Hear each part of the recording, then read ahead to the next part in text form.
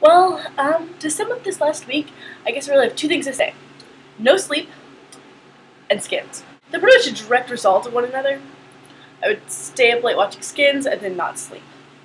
I'm almost through season 3 now, and I really was trying to kind of hurry up and watch all of them before the American version comes out, because can't say I'm very happy about it, but I think I'm going to watch at least some of it just to find out and prove to myself that it is indeed way crappier than the British version. In no world can I fathom that the American version will be anywhere near as good as the British version.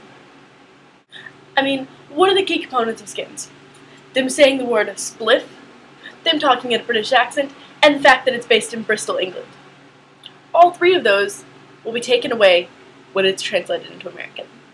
So that's been going on, but honestly right now, I was just stretched out to take a nap when I remembered that I'd make a video today.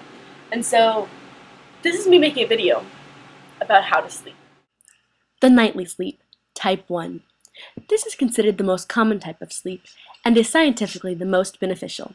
It is simple, yet effective. Find yourself a squashy stuffed animal to snuggle with, nestle into your signature fetal position, and then pull the covers up over you and your animal and tuck them in snugly under your chin. Happy dreaming! The before final sleep, type 2.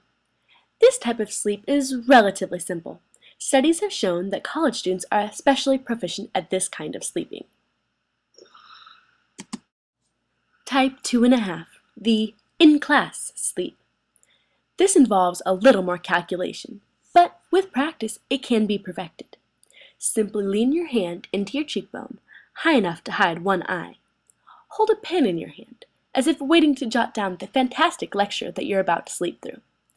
Then lean forward in your chair and angle your chin down far enough that, if you drool, no one will notice. Sleep away! Type 3, the wall sleep. This is most often used between classes, in libraries, or while visiting relatives you don't really like. Simply find yourself a nice patch of wall, lean one shoulder onto it, put all of your weight onto one foot, tuck your head down, and snooze. Type 4, the I just can't do this anymore sleep. This is an extremely advanced type of sleeping and should not be attempted by beginners. It is only used in the most dire of need. Please just don't break any bones. Type 5, the sugar high. Each morning, drink as much coffee and tea as you can, then stock up on sugar snacks like Reese's, pudding, or lollipops. Finally, carry around M&Ms and be sure to eat a good handful every half an hour. But be warned, side effects may include, but are not limited to, being easily distracted, giddiness, loss of balance or memory, and an addiction to coffee. See, I hope that was informative. That's my steps to how to sleep.